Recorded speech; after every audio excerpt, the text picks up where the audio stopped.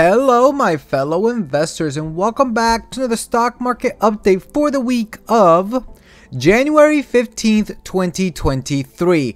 And oh dear Lord, what a week it was. We had a lot of earnings, one specifically Netflix. I don't even know what happened with that. I made a stock analysis video on Netflix showing you guys the earnings and I'm like, they completely bombed it.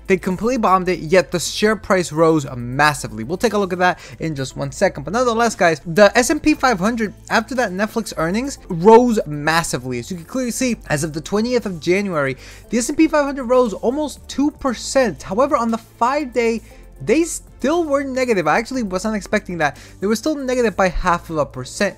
Dow Jones rose 1%. On the 5-day, they were still down 2.22%. And the Nasdaq was the only one that ended the week positive at almost 1% at 0.85%. But you can clearly see because Netflix is in the Nasdaq, they gained 2.66%. Absolutely bonkers. The Nasdaq is just filled with hype. And if you guys don't believe me, take a look at this. Nasdaq surges more than 2% as Netflix rallies. S&P Dow on track to end higher. They did end higher, however, within the week, they still did not break that what it was in the beginning of the week. Obviously, as I just showed all of you guys, however, the Nasdaq did, and it's all because of Netflix, which gained 8.5% on the day, $26.72 to a current share price of $342.50. And by the way, guys, this isn't the only one either. For some reason, Google also gained 5.72% today, $5.37 to $99.28. Why did this occur with Google? Well, here's the reason why, guys. Why did Google stock go up today? Layoffs soothe investor nerves. Layoffs. Google is now laying off, guys, 12,000 employees. And it gained 6% because they're laying off 12,000 employees. I do not understand how these things correlate. I can make an assumption in that, well, seeing that they're going to lay off people, that's going to raise unemployment. Therefore, now the Fed will probably not raise rates. Those are like the only thing that I could think of with the fact that Google is seeing layoffs and therefore the share price goes up 6%. That's absolutely insane. It makes absolutely no sense. And if that's the case, if that is the reason why Google stock fell, man, when the Fed comes in February saying, no, here are the new interest rates, we're going to go to 5%, which by the way, a couple of the Fed voting chairs have already said that they want 5% and they're going to keep 5% for longer. They're not going to back down on that.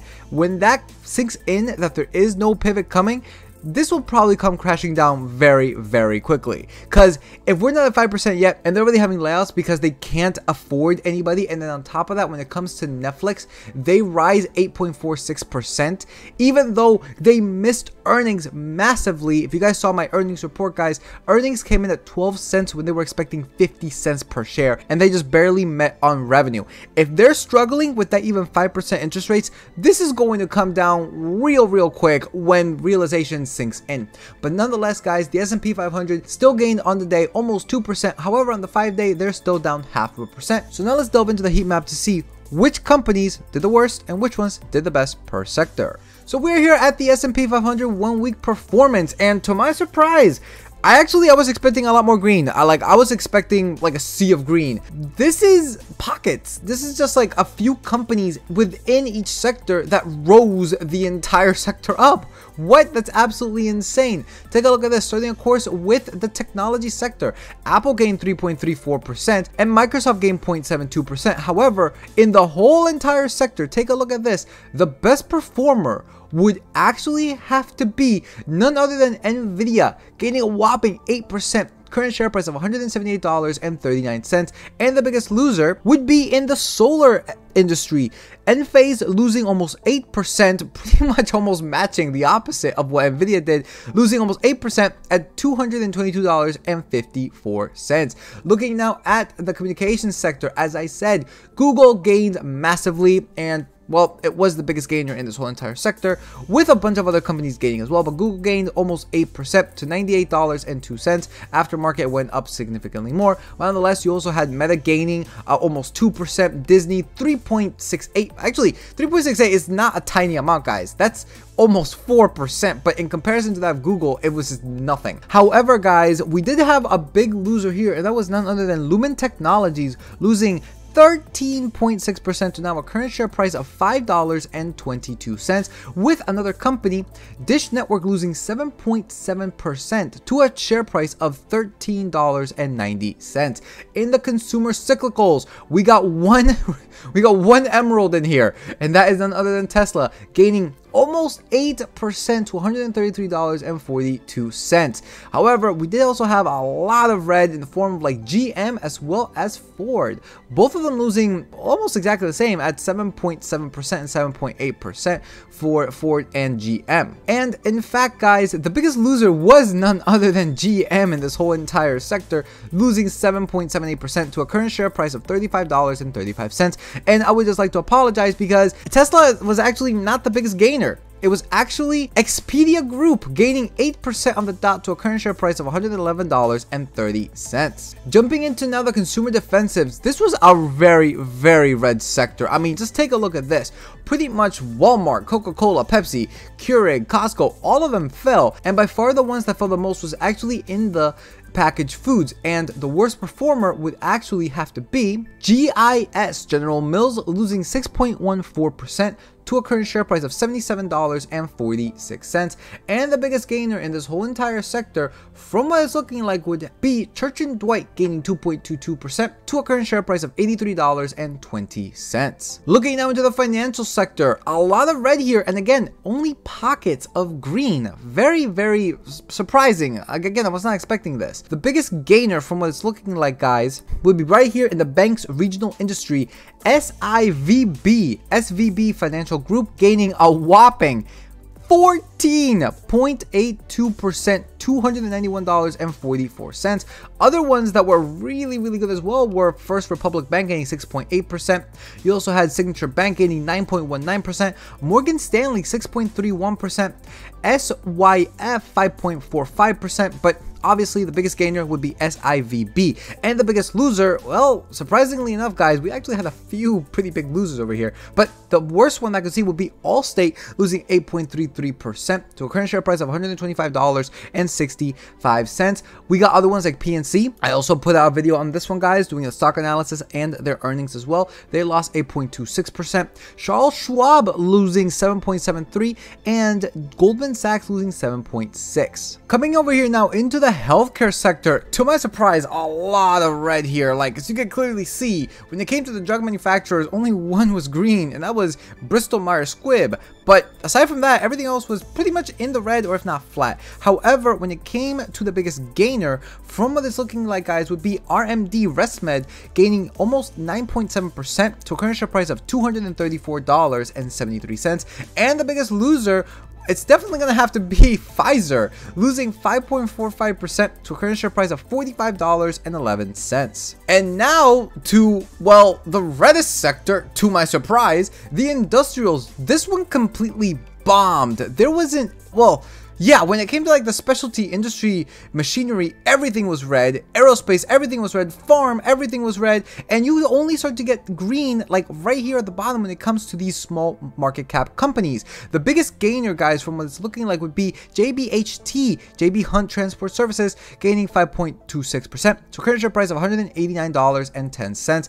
And the biggest loser, this is going to be pretty difficult for me to find, would be EMR, Emerson Electric, losing almost 11% to a current share price of $87.35. But I mean, honestly, like, everything here is pretty much of a big loser, right? I mean, you got major companies like Honeywell, 3M, ETN, TT, ROK, RTX, GD, NOC, all losing massive amount of percent. Looking now into the real estate sector, kind of mixed, not gonna lie. However, when it came to the biggest gainer, guys, from what it's looking like, well, it would actually have to be Host Hotels and Resorts, gaining 1.2%. 4.21%.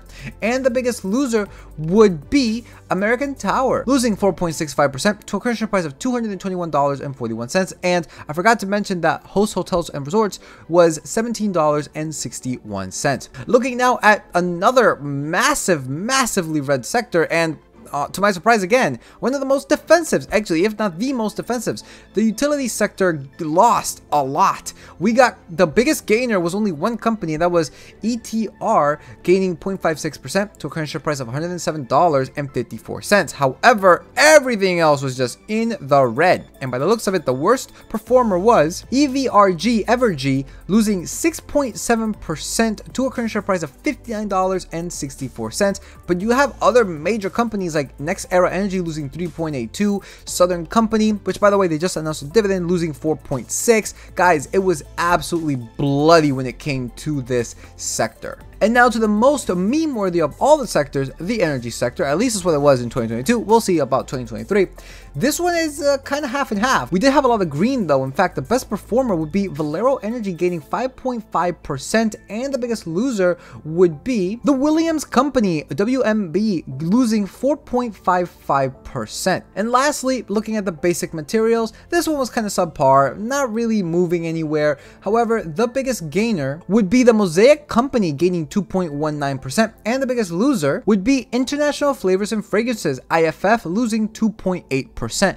Overall, I'm not gonna lie, I was expecting a lot worse. Like, I really was, because after on Friday, I was just like, what is happening?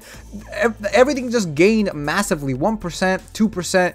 It was just incredible. So I was just like, I guess we're ending the week positive. However, as you can clearly see, we did not. It was only certain companies that really brought the entire market up.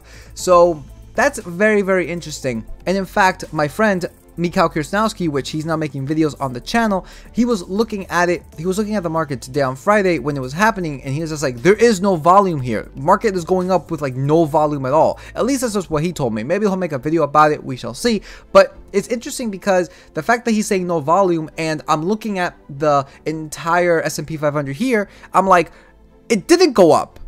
It did not go up. It was only a couple of companies that brought it up by a massive margin. It was only Nvidia, Google, Tesla, and a couple other ones that really brought it up. But aside from that, you can clearly see there is a lot more red than there is green. So we shall see what happens next week, guys, especially the beginning of February, which I believe the FOMC meeting is the beginning of February. So be on the lookout for that, because that one's going to cause a lot of turmoil, at least in my personal opinion. That pretty much does it for this video. Like if you like, comment, subscribe. It really does help with the algorithm on YouTube. You guys can follow me on my new tech sites, link in the description below. So with that said, peace out, and I will see you all in the next market update video.